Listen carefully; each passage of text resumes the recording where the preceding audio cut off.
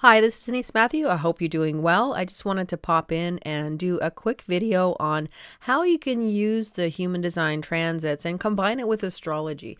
Now, if you know a little bit of astrology, just even where your ascendant is and the houses of your chart, then it'll be easy for you to see where the themes for the transiting gates will be playing out for your specific astrology chart. And it's a really nice added dimension to astrology in that you can add the specific theme. So for instance, Pluto moves very slowly. And in fact, Pluto will be in the sign of Capricorn from November 27th, 2008, right until January 21st, 2024. So it's a really long time for Pluto to be in one particular sign. But because we have human design gates, and there's a certain amount of gates in every particular sign, and I do have a whole guide or a list of the astrological degrees that coincide with each particular gate, and that way you can see what particular gates are going to be connecting with your body graph, but also what houses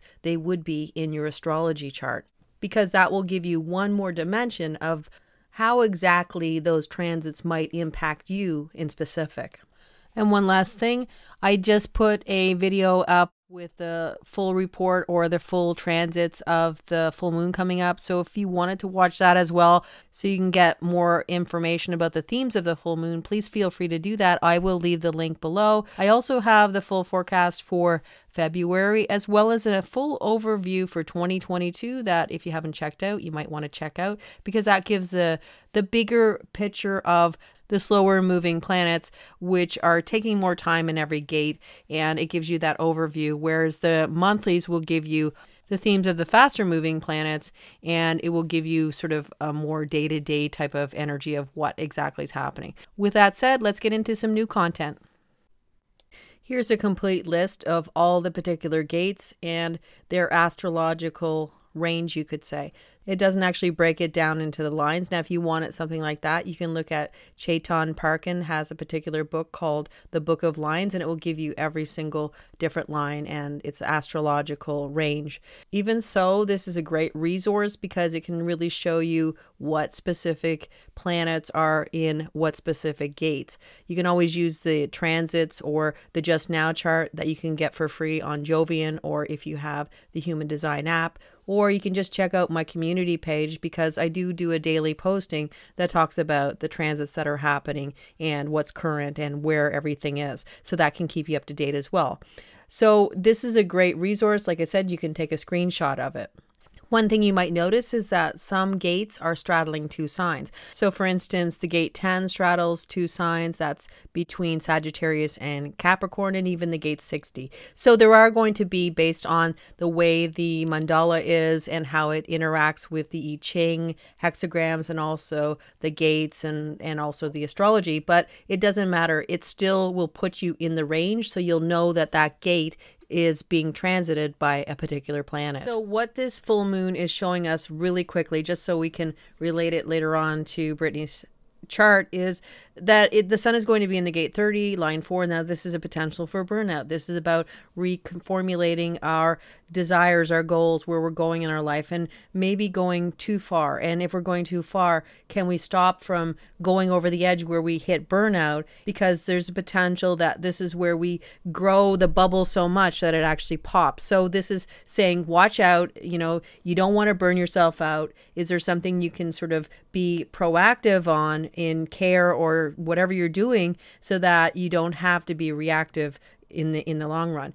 And if we see the moon is in the gate 29, but we also have the earth in the gate 29, and this is what we always look at as being the place where we can discover that method of how we can work with the energy. So what that says is the gate 29 is where we're finding, in the line 4, is where we're finding this ability to persevere, to stick with what we want to do, to find the passion to continue to move forward, but we're doing it in the most easy way that we can, the most simple way, so that we're not making everything complicated, because as soon as we're making it complicated, then it's going to require more energy, and that could lead to burnout. So this is really saying, let's really work on getting things very streamlined so that we know that all the energy that we're putting in something is going to be very on target, and we're not wasting any energy. And that way we're preserving our own energy so that we don't have to worry about potentially burning out. So that is the kind of the main theme that we're looking at. Now we want to put that over top her natal chart and look where the sun is going to be transiting. And one thing to remember about the natal chart is that the earth will never be represented. So that's just something to keep in mind.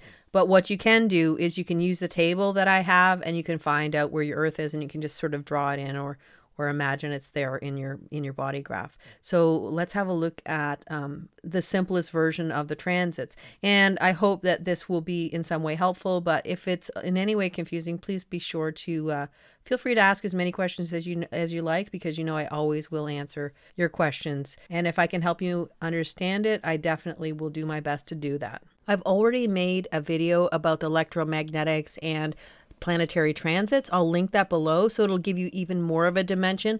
So I'm just going to go over how we can actually put all those things into play so that we can get more details about our chart. And today I'm going to use the chart of Britney Spears because she has a few activations in her body graph, and I'll show you how the full moon might affect her particular story or what's happening in her life, because I know she's sort of been in the news off and on, and she might be someone who you can watch and see if anything is happening in the news that's happening in her life that may be related to these particular transits. So before I get into actually doing a chart and going through Britney Spears' chart and what the full moon might be sort of showing up for her, I just wanted to go through something very basic so that you can use this information in your own body graph and your astrology chart as well.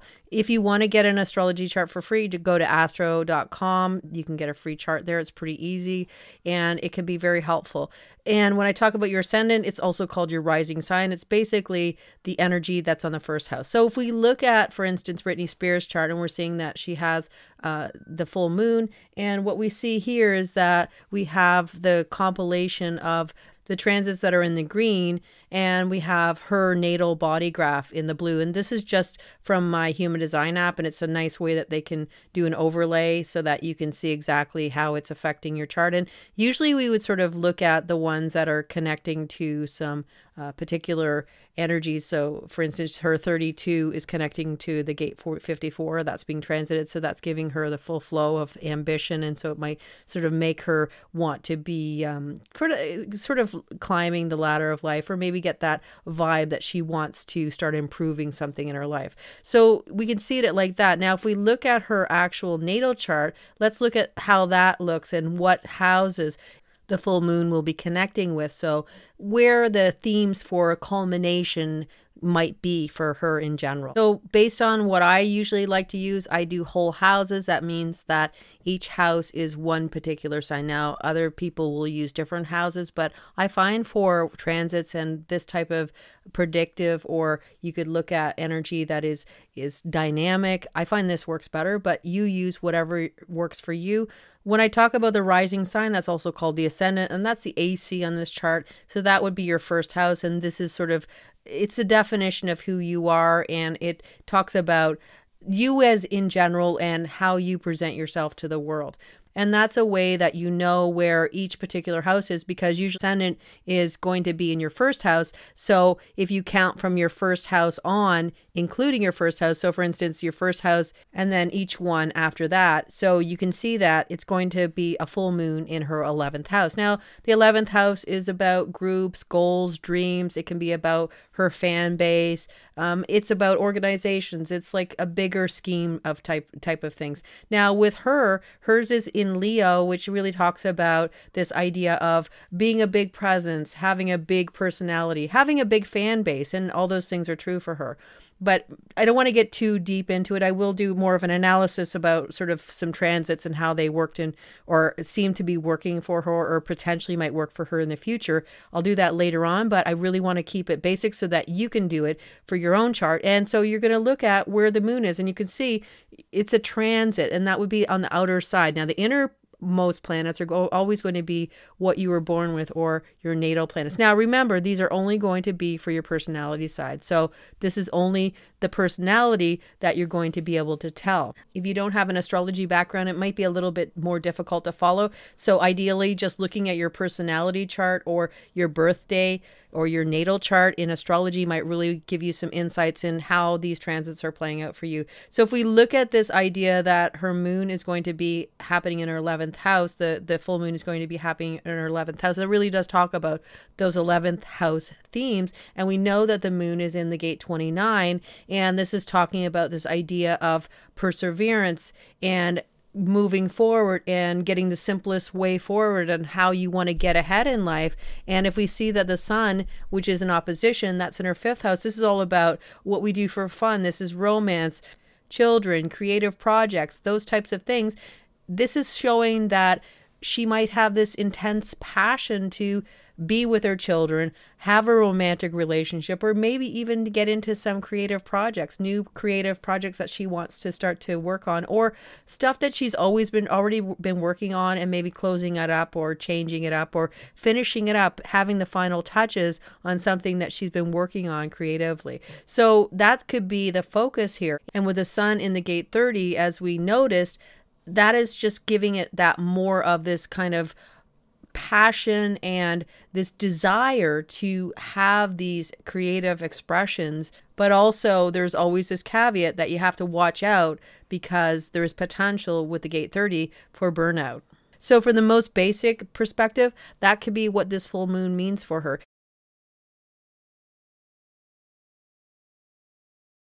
So you'll see the green are the places where that is the transits that are happening and the planets are specifically interacting with her charts. Now, the ones that we would look the most at would be the ones where you see blue and green, because what that's going to show you is that you do have some level of interaction, her natal body graph, with the transits that are happening. So if you look at her head center, normally she would have 3 hanging gates, the gate 64, the gate 61, and also the gate 63. Now remember that is considered the gates that they call it the gates of madness. Is not a very nice way to say it, but the thing about this energy is that you have a lot of inspiration and mental pressure, but you don't have an outlet to express it, and she never has an outlet normally. With Uranus being in the gate 24, and it's been in there for a while since 2021, you've seen a lot of things happening in her life where she was able to get out of her conservatorship and to finally get hold of her life in a way that an adult should be able to. So what's happened is, can we connect that to the idea that she's able to express her inspirations or express her thoughts now? Because instead of all this pressure building up in her head center and not being able to let the energy flow in that it can get to the throat center and she can talk about it, she finally does have this access. Now, when I talk about this energy, it's like you have a gumball in a gumball machine and it's inside the machine. You put money in and you can't get anything. It gets stuck and it doesn't come down. But now she has access, which would mean that from the 61, she gets the 24, and that's a transit. She does have the 1156 always. So that brings it right to the throat so she can express herself. So that might have been a transit that was helpful for her. Who really knows? I mean, this is all theoretical, but it's just something that we can throw out there to see that that was actually something that is potential for her. Now, if we go back to her chart and we look at where Uranus is transiting in her actual astrology chart, let's do that right now and see how it might look. So if we look at Uranus and it's transiting her 8th house, now the 8th house can be the house of the occult. It can be the house of inheritance. It can be about death, taxes, or things that are hidden away from us.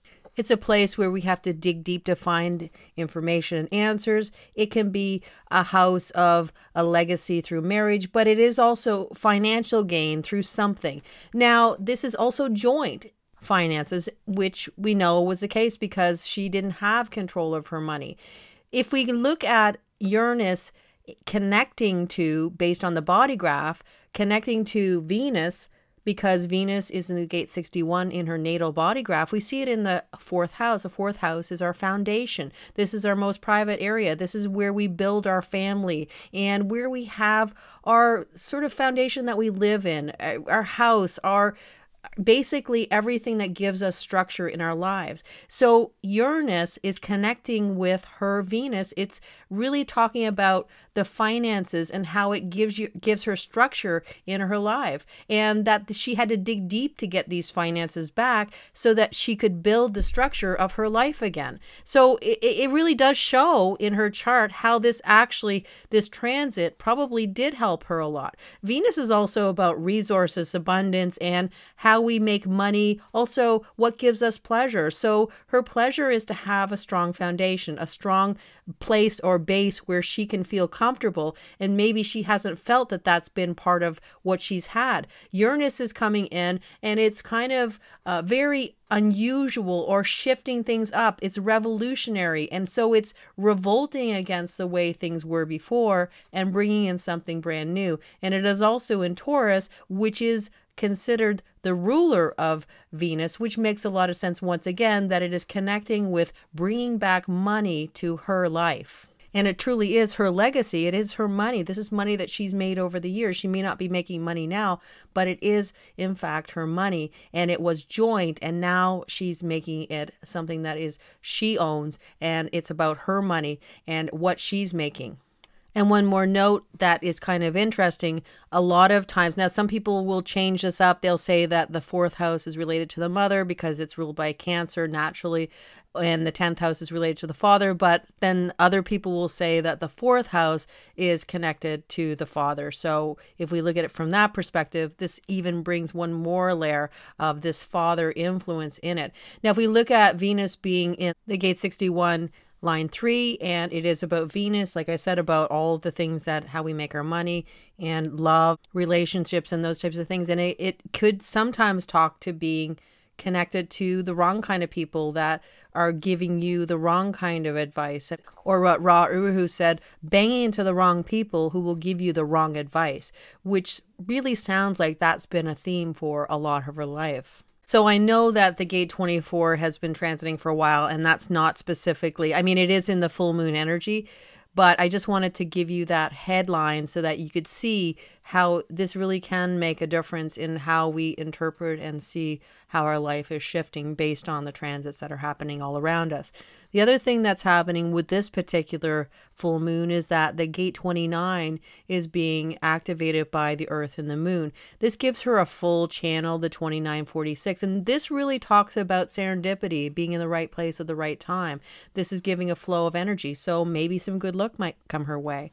And when we see the Earth transiting in the gate 29, it really does bring it into this manifest world, this actually happening in the real world kind of energy. We're grounding into this. Or this other idea could be that she is, as we talked about the line 4, she's getting more simplistic with how she wants to run her life, how she wants to make things work for her life.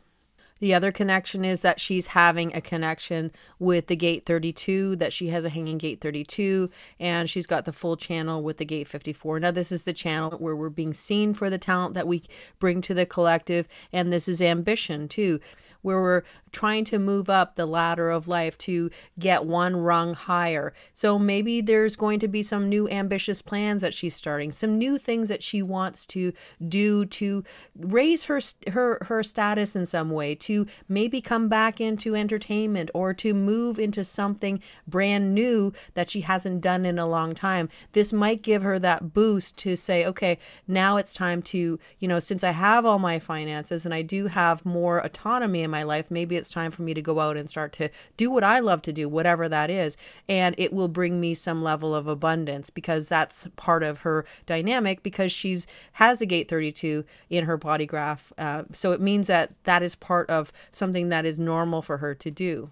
We also have Pluto working on her specific gate, her gate 60 as well, which means that she's probably under some level of mutation or some shifting up of her reality, reconfiguring, a new way of looking at the limitations of her life, transforming through the limitations of her life into something brand new. And of course, this will be over a couple of years because Pluto is going to be in the gate 60 for a few years or so. And the gate 14 is also interacting with her chart. And this just talks to this idea of this giving your talent to the world for a selfless reason. So you want to give something back to the world. So in other words, this kind of adds to the same theme of maybe coming back into entertaining or doing something that she wants to do. Maybe she does want to get back into singing or something like that. I don't really know, but it's just something that is a potential. Now let's look at her astrology chart and see where it's going to play out in her houses.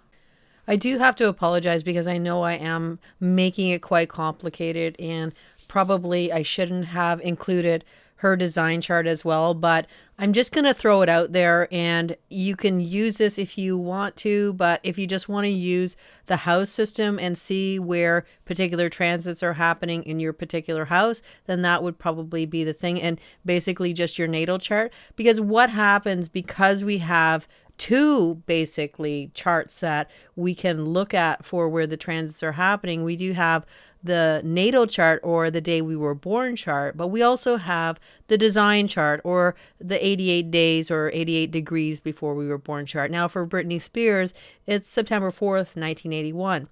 There's a free access to something called mybodygraph.com. And if you want to get your design date, you should be able to get that.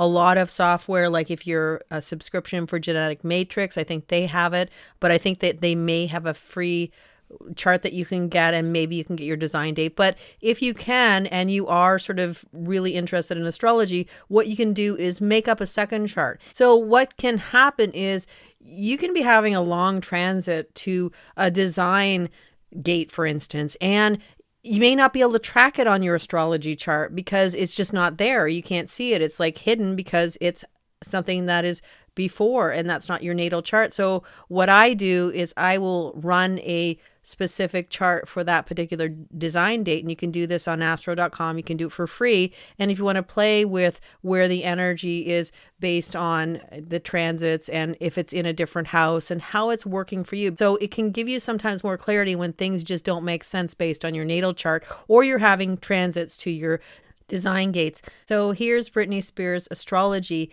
based on her design. And if we see that it's all the same kind of concept. So the things that we were talking about in her body graph, maybe she's going to go out and do something with her career, or something with getting out into the world with groups, organizations, or in the 11th house, that can be the people that are your fans and all those types of things that you notice that those are the two houses that are being highlighted by the transits that we talked about, the gate 54 to the gate 32. So Pluto in this particular chart is in the gate 32, Mercury's in the gate 46, and we have Pluto is transiting over her design south node. When we know that the nodes are related to her environment, that is transforming her environment so that it's going to be finding the best that you can given the limitations that you have in your life. And her Mercury in the gate 46 being in the right place at the right time, this is related to the body. So maybe she's going to start dancing so that she can get prepared, or more of this type of activity where she's moving her body so that she can be prepared for maybe some shows that she might want to do. So that's potential as well. Uranus is in the 11th house. This is like using her talents for the good of the world. And when you put it in the 11th house, I mean, this is a very goal-oriented dream kind of place where we have our goals and dreams. But again, for her, it would be potentially where her fans are. So reconnecting with her fans, uploading her career, doing those types of things. These might be some things that this full moon is bringing to a culmination where we may hear of an announcement that she is starting to step back out into the real world. Let's see how it plays out. So I know that that was very complicated, and I do apologize. I wanted to make it as simple as possible, but I also wanted to stretch it out so that there was this ability to go from the simplest form to sort of move it into something more complicated if you want to. And it really is based on how much astrology information or experience you have. Now, the reality is this.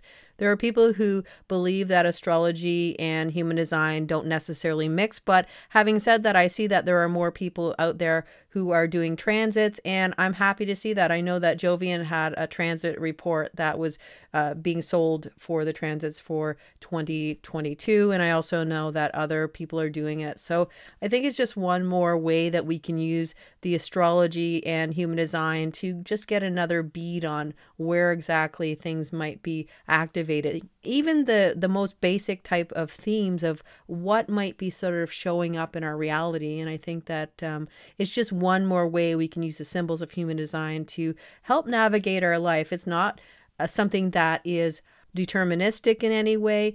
It is just pointing a finger at a potential theme that might show up in your reality.